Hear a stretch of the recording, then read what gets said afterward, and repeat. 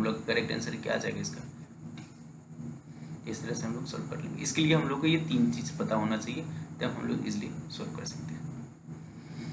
इसके बाद आपका है नेक्स्ट क्वेश्चन अगेन है, देखो इसका 21 नंबर जो पीछे की है उसी को आप अप्लाई करना है कि ऑर्डर इन बाय इन देखना है। इस तरह से आप देखोगे करेक्ट ऑप्शन आता है बी, जो मैट्रिक्स जैसे आप यहाँ पे एक निकाल सकते हो, जैसे एफ टी है into C T into B into सी इंटू एफ, इसका निकालना है। देखो एफ का कितना है 5 इंटू 1, तो ये हो जाएगा 1 इंटू 5, चूँकि इसका ट्रांसपोज है। सी का कितना है 5 3:5, तो ये कितना होगा 3 इंटू 5। बी का कितना है 3:3, तो ये 3:3। सी का कितना है 3:5, तो ये हो जाएगा कितना 5:3। और आपका सी एफ का कितना है अब 5:1। 5:1 करोगे तो क्या होगा इंटू 8, ये क्या आ जाएगा 1:1, करेक्ट आंसर हो जाएगा। ठीक है, इस तरह से आप डायरेक्टली निकाल सकते हो, दोनों ऑप्शंस लेके आपको इजीली सॉल्व हो जाएगा। पीछे आपको बता चुका। 22 नंबर है आपका सीरीज का क्वेश्चन है। सीरीज का क्वेश्चन है, इसका समेशन निकालना है। एस इक्वल टू कितना दिया हुआ 2 + 5/2 + 8/2 का square plus 11 2 plus dot dot dot plus 80। देखो ऐसे क्वेश्चंस को हमेशा चाहो कि जीपी में सेट करने के लिए, क्या जीपी में, क्योंकि जीपी के इनफाइनाइट टर्म का समेशन हम लोग को एक फॉर्मूला पता है, तो हम लोग डायरेक्ट अप्लाई करके हम लोग यूज़ कर सकते हैं। जीपी का क्या है इनफाइनाइट टर्म का समेशन करके। तो इसमें कुछ स्टेप्स है, क्या करोगे आप है कि हम लोग क्या कर रहे हैं इसमें x/2 से डिवाइड कर देते हैं। ये इक्वेशन फर्स्ट मान लो, ये इक्वेशन क्या है आपका सेकेंड बन रहा है। डिवाइड कर दो तो क्या बनेगा ये 1 ना, ये 5/2 का स्क्वायर प्लस 8/2 क्यों हो जाएगा इस तरह से 11/2 plus dot dot dot plus infinity. आप क्या करो दोनों में से माइनस कर दो, 1 - 2 तो क्या होगा s - s/2 is equal to कितना आ जाएगा। जैसे माइनस करोगे तो ये आ जाएगा आपका 1 ना, 1 + 1 3/2 प्लस 3/2 का स्क्वायर प्लस ऐसे करके आएगा इन्फिनिटी। तो इस तरह से इतना होगा s इक्वल टू 2 ना, s/2 ना, s/2 plus 1 is equal to यहाँ पे कितना आ जाएगा s/2 + 1 इज इक्वल टू 3/2 के पावर 0 3/2 प्लस 3 ये 1 1 2 दोनों साइड 1 1 ऐड कर दिए हम लोग, तो ये 3 बन जाएगा 3/0 0 1 3। इस तरह से हम लोग का ये फॉर्म बन जाएगा dot dot dot plus infinity. तो हम लोग का फॉर्म बढ़ गया।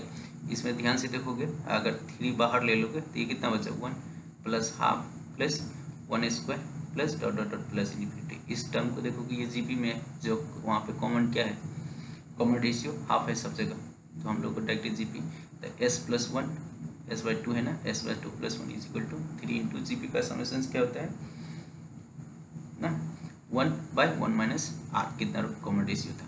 इस तरह से आ गया 3 हाफ हो जाएगा तो ये हाफ बनेगा 6 हो जाएगा, 6 में से 1 गया तो 5, तो s/2 इक्वल टू कितना हो गया 5, तो s इक्वल टू कितना हो जाएगा 10। करेक्ट आंसर कौन सा हो जाएगा आपका 10 है ऑप्शंस, यस डी आपका करेक्ट आंसर क्या है। आपको 2-3 स्टेप करना था, सॉल्यूशन सेट करना रहता है हमेशा जीपी। इस तरह का क्वेश्चन हमेशा जीपी में हम लोग सेट करके इम्प्लीमेंट लगाते हैं। नेक्स्ट क्वेश्चन है आपका लिमिट का क्वेश्चन है। क्या है क्वेश्चन देख लेते हैं। Limit x tense to 0 x³ + x² / 2x³ 7x²। ठीक है, देखो आप इसको बहुत मेथड से कर सकते हो। आपको पहले पास तो बेसिक मेथड से करते हैं। x² कॉमन ले लो ऊपर नीचे, तो इधर क्या बचेगा x + 1 बचेगा कि नहीं। नीचे x² बाहर लोगे तो आप कितना होगा यहाँ पे 2x - 7, ये कैंसिल हो जाएगा। तो आप क्या बचा limit x tense to 0 x + 1/2x - 0। आप कोई फॉर्म नहीं है, 0 पुट कर सकते हो, तो आंसर कितना आ जाएगा 1/- 7 मीन्स -1/7। करेक्ट ऑप्शन क्या आ जाएगा -1। दूसरा आप एल हॉस्पिटल रूल भी लगा सकते हो ना, इंडिविजुअली डिफरेंशिएट करो ऊपर नीचे करोगे तो वहाँ से भी सेम आंसर आएगा, या बेसिक से भी कर सकते हो, आपके पास है ऑप्शन। इसके बाद है आपका ना। 24 नंबर क्वेश्चन क्या है कि रैंक निकालना है इस मैट्रिक्स का। कैसे निकालोगे रैंक? रैंक निकालने के लिए हम लोग क्या करते हैं, जनरली डिटर्मिनेंट चेक करते हैं ना कि मिनिमम ऑर्डर जिसका डिटर्मिनेंट एटलीस्ट एक ऐसा डिटर्मिनेंट ना मिनिमम ऑर्डर का, ताकि उसका क्या हो डिटर्मिनेंट 0 नहीं हो। तो इस तरह से हम लोग निकालते। देखो 4 2 1 3, इसके बाद कितना है 6 3 4 7, फिर है आपका 2 1 0 1। ठीक है, तो हम लोग क्या करते हैं डिटर्मिनेंट चेक करते हैं। डिटर्मिनेंट कैसे चेक करेंगे, तो 2 2 करके मैट्रिक्स लो। जैसे ये लिया 2/2 का मैट्रिक्स, तो कितना है ये 12 - 12 0 हो रहा है। इसको देखो 7 - 12, यहाँ पे 0 नहीं हो रहा है। इट मीन्स बाकी रैंक एटलीस्ट 2 तो होगा ही, मतलब 1 नहीं हो सकता है। इससे ये पता चल गया। आप 3/3 का चेक करोगे तो दोनों डिटर्मिनेंट कितना है 3/3 में 0 होगा। दो डिटर्मिनेंट बनेगा, एक इसका 4 6 2 और 2 3 1, सॉरी 4 6 2 2 3 1 और 1 4 0। एक ये डिटर्मिनेंट इसका निकालो, ये 0 आता है, और एक बनेगा 4 2 3 1 1 4 0 और 3 7 1। इसका भी डिटर्मिनेंट क्या था 0। तो हम लोग का रैंक इस केस में कितना आ जाएगा 2/2 का मैट्रिक्स डिटर्मिनेंट 0 नहीं हो रहा है ना। इसके बाद है आपका 25 नंबर क्वेश्चन। 25 नंबर क्वेश्चन क्या कह रहा है, ए बॉक्स कंटेन 10 स्क्रू ना, 3 स्क्रू आर डिफेक्टिव ना, उसमें से 3 which are the 3 of which are defective. 2 screw are drawn at the end with replacement ना, the probability that none of the 2 screw will be defective। ठीक है, तो कह रहा है कि कितना प्रोबेबिलिटी होगा कि दोनों का दोनों स्क्रू क्या होना चाहिए आपका डिफेक्टिव नहीं होना चाहिए। उसका नॉन डिफेक्टिव मीन्स डिफेक्टिव नहीं होना चाहिए। देखो इसका सॉल्यूशंस करते हैं। 24 नंबर, जैसे कि प्रोबेबिलिटी भी आपका एफटी में भी आ सकता है इस तरह का क्वेश्चन। ठीक है, याद रखो ये आपका एफटी का भी क्वेश्चन बन सकता है। टोटल कितना स्क्रू है 10 है। 10 में से कह रहे हैं 2 पार्ट है ना। 2 पार्ट क्या है, पहला पार्ट में क्या कह रहे हैं आपको, ध्यान से दो। पहला पार्ट में क्या कह रहे हैं कि 3 डिफेक्टिव है। क्या है कितना 3 स्क्रू क्या है डिफेक्टिव है। तक 7 क्या होगा नॉन डिफेक्टिव, नॉन डिफेक्टिव होगा ना। आप कह रहा है इसमें से हम लोग 2 निकाल रहे हैं, 2 ना 2 स्क्रूज ड्रॉन,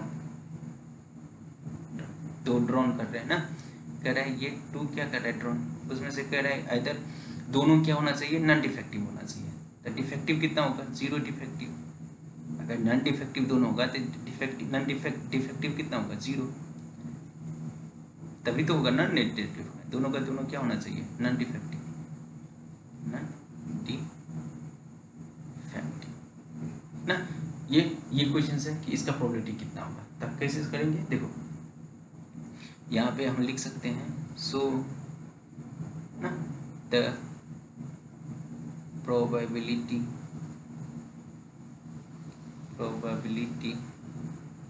ऑफ 2 डिफेक्टिव ना, डिफेक्टिव स्क्रू कितना हो जाएगा आपका। देखो कितना हो जाएगा ये 0 कितने में से 3 में से ना, एक भी डिफेक्टिव नहीं चाहिए, इनटू कितना 7 में से 2 नॉन डिफेक्टिव चाहिए, और टोटल कितना था आपका 10 में से 2 को सेलेक्ट कर रहे हैं। वेरी सिंपल, ये आ जाएगा 1 इंटू, इसको सोल्व करोगे आपका क्या आता है आपका 7/50, नीचे में आपका 50 इस तरह से आएगा। तो ये आपका 46.67% आता है, अप्रॉक्सीमेट 47%। ठीक है, तो आपका आंसर देखना है, ये 100 है, ये 50 है, ये 49 है। आपका आंसर हो जाएगा नन ऑफ दिस, क्योंकि इसका आंसर 47% है। ठीक है, ये वेरी सिंपल क्वेश्चन था। ठीक है, लास्ट क्वेश्चन 26 नंबर है। 26 नंबर क्वेश्चन है, क्या कह रहा है P Q R the 3 points ना।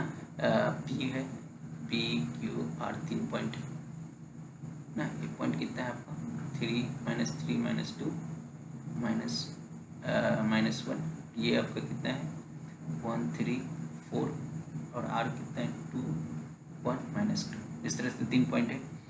कह रहे हैं in the x Y Z space then the distance from A point P to the plane O Q R O is being the origin of the coordinate of this. देखो कुछ इस तरह से होगा, 3D तो यहाँ पे दिखा नहीं सकते हैं, फिर भी देख लो, ठीक है। ये एक्स एक्सिस है, ये सॉरी ये वाई एक्सिस है, एक्स एक्सिस है, ये आपका जेड एक्सिस है। तो ये अगर मान लो ओरिजिन है ना, तो यहाँ से कहीं कोई पॉइंट है ये पी ना, पी फिर होगा यहाँ पे क्यू, यहाँ पे मान लो आर है, ठीक है, 3 पॉइंट है। तो कह रहा है कि ओ ये और ये एक प्लेन बना ना, ये एक प्लेन बना। इस प्लेन से कह रहा है कि इस पॉइंट का डिस्टेंस कितना होगा ना, ये डिस्टेंस निकालना है, ठीक है। एक प्लेन बना, इस पॉइंट से इसका डिस्टेंस कितना होगा, कैसे करेंगे? तो इसके लिए हम लोग को पहले इस प्लेन का इक्वेशंस लिखना पड़ेगा, ठीक है।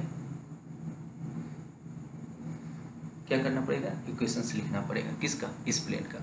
तो एक आप लोगों को पता होगा कि किसी भी 3 पॉइंट से पास करने वाले, 3 पॉइंट है ना, 3 पॉइंट से पास करने वाला इक्वेशंस होता है, प्लेन का इक्वेशंस होता है आपका एक्स वाई जेड। इसका कोऑर्डिनेट ओरिजिन का कितना होगा? 0 0 0 ना, 1 इक्वल टू पहला पॉइंट का कोऑर्डिनेट 0 0 0 1, सेकेंड पॉइंट का कोऑर्डिनेट क्यू का कितना है? 1 3 4 1, थर्ड का आर का 2 1 माइनस 2 1 इक्वल टू 0। यहाँ से आप निकालोगे तो ये इक्वेशन देगा किसका? इस प्लेन का। तो ये कितना आ जाएगा आपका? आप सोल्व करोगे तो ये आपका आता है 2x minus 2y plus Z equal to 0। तो यही इक्वेशन है आपका इस प्लेन का, जो प्लेन है आपका ओ क्यू और आर। तो आपको इस प्लेन से, इस प्लेन का इक्वेशन आप क्या आ गया आपके पास, तो इस प्लेन से इसका डिस्टेंस निकालना है, परपेंडिकुलर डिस्टेंस पी से ना। तो कैसे निकालोगे? इस प्लेन में इस पॉइंट को रख देते हैं हम लोग, जीरो, जैसे आप डिस्टेंस फार्मूला से निकालते हो ना, perpendicular distance from the any line, किसी भी पॉइंट से परपेंडिकुलर, वैसे ही इसका प्लेन कर रखते हैं, पॉइंट रख दो। तो ये कितना रखोगे तो कितना होगा? -6 होगा कि नहीं? पी पॉइंट कितना था ध्यान से देखो, 3 पॉजिटिव है, तो ये हो जाएगा आपका 6 ना, मल्टीप्लाई करो इसमें 2 इंटू, एक लाइन लिखे देते हैं, 2 इंटू 3 माइनस 2 इंटू -2 और प्लस -1 इंटू 1 ना। इस तरह से मोड में होता है, डिवाइडेड बाय सबका कोफिशिएंट का स्क्वायर। कोफिशिएंट कितना है? 2 का स्क्वायर प्लस -2 का स्क्वायर प्लस 1 का स्क्वायर। इसको सोल्व करोगे तो कितना आ जाएगा? 6 मोड में है, 6 माइनस माइनस हो जाएगा ये प्लस 4 माइनस 1 डिवाइडेड बाय √9, तो ये आ जाएगा 9/3। करेक्ट, करेक्ट आंसर क्या है? 3 यूनिट ना। तो 2 लाइन था, पहले आपका प्लेन का इक्वेशंस लिखना था, फिर आपको समेशन करना था। इस तरह से हम लोग ये कर लिए। अब हम लोग इस तरह से हम लोग का 1 मार्क्स का क्वेश्चन हम लोग कंप्लीट करिए। नेक्स्ट वीडियो में मिलते हैं, तब हम आपको 2 मार्क्स का टोटल क्वेश्चंस करवाएंगे, ठीक है। कैसे लगा आपको वीडियो? आप कमेंट सेक्शन में हमें कमेंट्स लिख के बताओ। आपका कमेंट हमारे लिए बहुत इंपॉर्टेंट रहेगा। जितने भी आप अच्छे कमेंट्स करोगे तो हमारे और अगले वीडियोस बनाएंगे आपके दूसरे सब्जेक्ट का भी। आप लोग चाहते हो कि दूसरे सब्जेक्ट का भी क्विक रिविजन्स का वीडियो बनाए ना, क्विक रिविजन चाहिए या आपको हेल्प हो रहा है इसके बारे में भी लिखिए। आपको निगेटिव कमेंट्स करना है वो भी आप कर सकते हो, सबसे मुझे सजेशन मिलेगा कि क्या मुझे चेंज करना चाहिए और कितने अच्छे से आप लोग को बता सकता हूँ। अगर ये भी देखना पड़ेगा आपको कि मैं स्पीड में पढ़ा रहा हूँ या सही है कि और स्पीड होना चाहिए या स्लो होना चाहिए, और कंसेप्ट पर थोड़ा ज़्यादा फोकस। हम क्या किया है अभी एक चीज़ और याद रखो कि हम लोग ज़्यादा अभी हम लोग क्वेश्चंस पर फोकस कर रहे हैं ना, उसके क्वेश्चंस डिटेल में नहीं जा रहे हैं कि उसके पीछे बैकग्राउंड। हम ये सोच के चल रहे हैं कि आप लोगों को उसके फार्मूला, उसके बेसिक्स आप लोगों को पता होगा ना। जो रिविजन्स कर रहे हैं उनके लिए ये है कि आप विद इन 15 मिनट 20 मिनट्स में कैसे टोटल सिलेबस करेंगे कवर कर लो। अब जैसे आप अभी 26 क्वेश्चंस के हो, कहीं पे लगा कि कोई भी क्वेश्चंस हार्ड है, कहीं नहीं लगेगा। अगर आपको बेसिक्स पता है तो आप विद इन 10 सेकेंड हर एक क्वेश्चंस को सोल्व कर सकते हो, ठीक है। तो आप कमेंट छोड़ो, आप देखो कैसे लगा आपको वीडियो। हम नेक्स्ट वीडियो में मिलते हैं, आपको इसका सेकेंड पार्ट लेके आते हैं ना। उसमें आपको 2 मार्क्स का क्वेश्चन आपको लास्ट 20 ईयर्स का क्वेश्चन को सोल्व करेंगे, ठीक है। तब तक के लिए थैंक यू। कोरोना से बचिए, ठीक है, मास्क लगा के रहिए, अच्छे से पढ़िए, अच्छे से गेट का एग्जाम दीजिए, बहुत इंपॉर्टेंट है, ठीक है। तब तक के लिए बाय बाय, थैंक यू।